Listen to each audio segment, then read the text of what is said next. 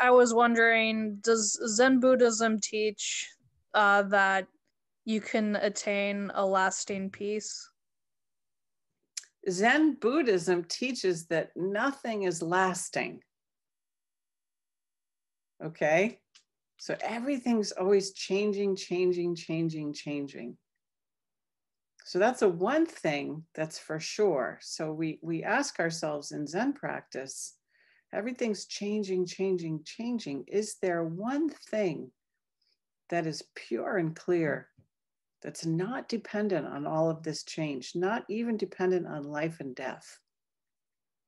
And this is the question no one can answer for you, Alice, and no one can answer for me, okay? So that's the heart and soul of our practice. It's a very good question. And so you take that question and you bring it to the cushion and you ask yourself, what is the one thing that never changes? What is the one pure and clear thing? Then see what appears. That's Zen. Okay?